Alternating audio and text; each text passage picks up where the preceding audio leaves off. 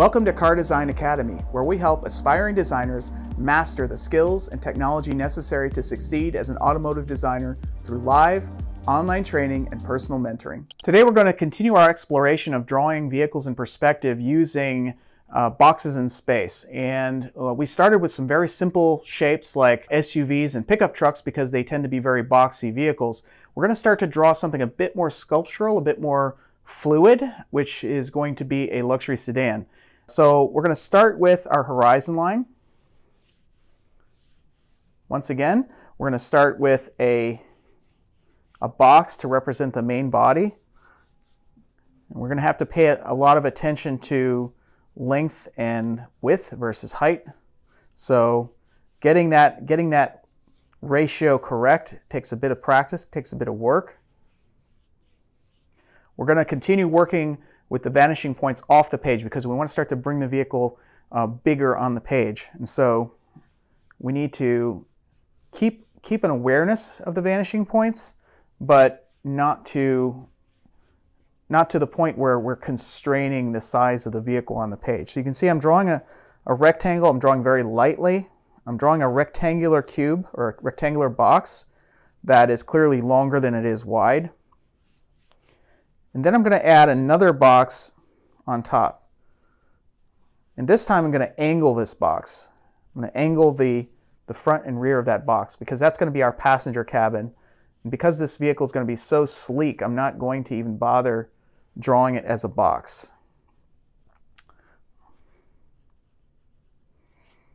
We're just sneaking up on getting the right ratios, perspective, proportions.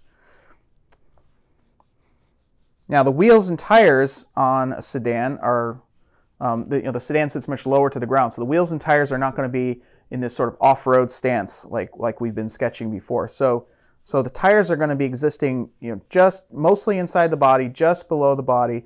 So I'm going to draw the wheel planes just, well within the body and just the very bottom edge of it protruding from the main body. We're going to have our 5 wheel diameters, and so we need to make sure that we have these spaced fairly evenly.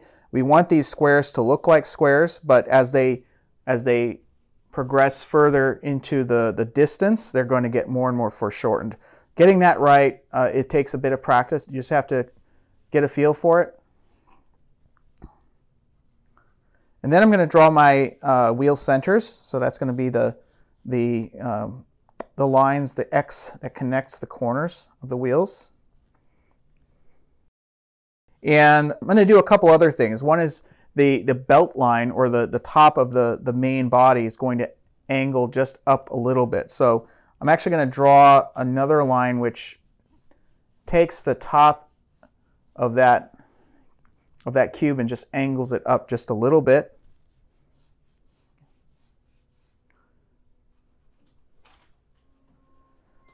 We're going to keep our keep all of our lines very light until we have everything exactly how we want it.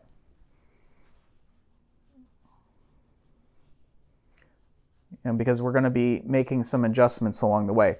The other thing I'm going to do is I'm going to add a chamfered, secondary chamfered shape on the front end. So this will be like a trapezoidal shape on the front, like a secondary box shape. That's going to be the plan shape of the front end. So it's not going to be a very boxy front end. It's going to be a much more angled or even curved front end. Sedans are much more nuanced and complex than trucks and SUVs. So you can see I'm aligning that secondary box more or less with the top of where the front wheel is going to be.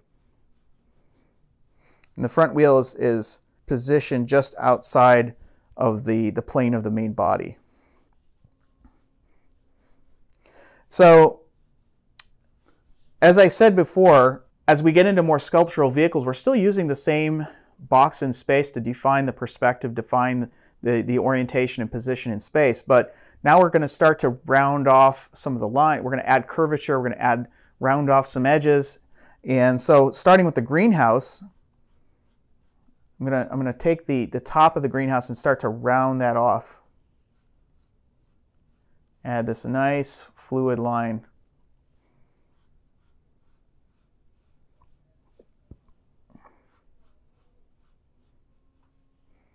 And we're going to do the same on the far side of the windscreen.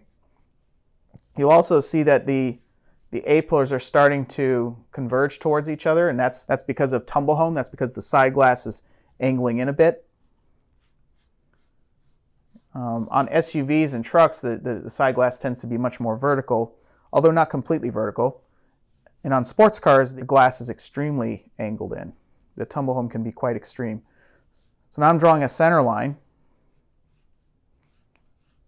And I'm just starting to, again, adding some curvature and some finesse to some of these lines. So now that I have the basic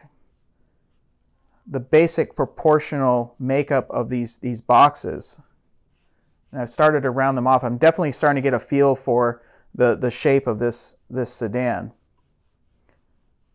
And also, since I now have the correct height, width, and orientation for the ellipses, I'm going to go ahead and draw the ellipses.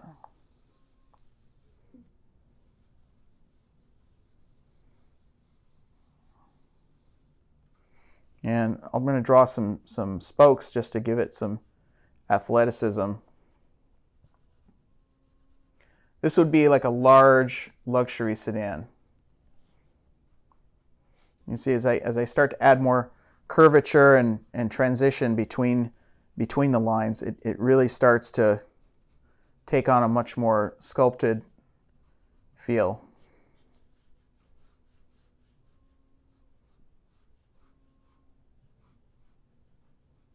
You add some nice elegant curves, some nice elegant lines on the body side to break up some of the mass.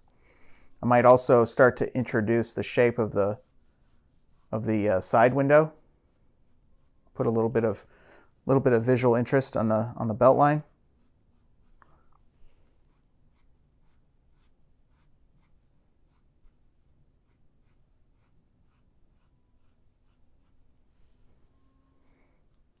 We can also use the doors to define the shape of the body side. So this body side might have a little bit of a secondary detail to catch light and to bring the visual mass of the body side down. And then we're going to use the center line to help define the graphics of the front end. And I'm going to add a bit of shape to the front end so it's not quite so vertical and square.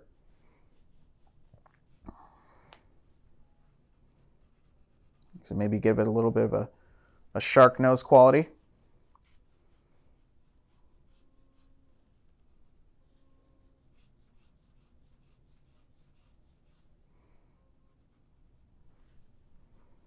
Some corner elements help define the corners.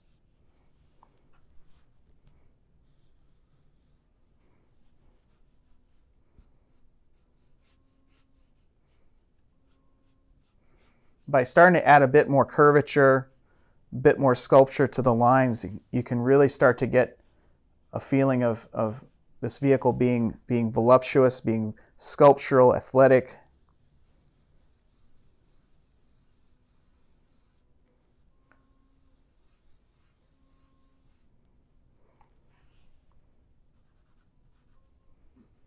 And so it just takes a ton of practice, especially with sedans. Sedans have there's a lot of subtlety to sedans. There's a lot of nuance, finesse, and there's a lot of subtle differences between like large sedans and small sedans. We're going to get more into that later, but it just takes a lot of practice to get those shapes and forms looking dialed in.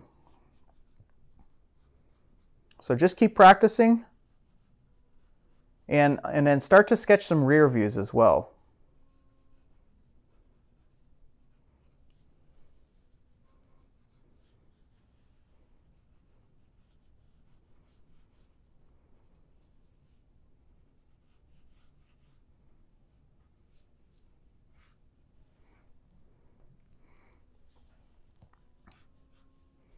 So you can see how building these boxes on top of each other and then rounding off the edges, rounding off the lines, adding some subtle curves, and it just gives the car a much more sense of fluidity, of grace, of athleticism.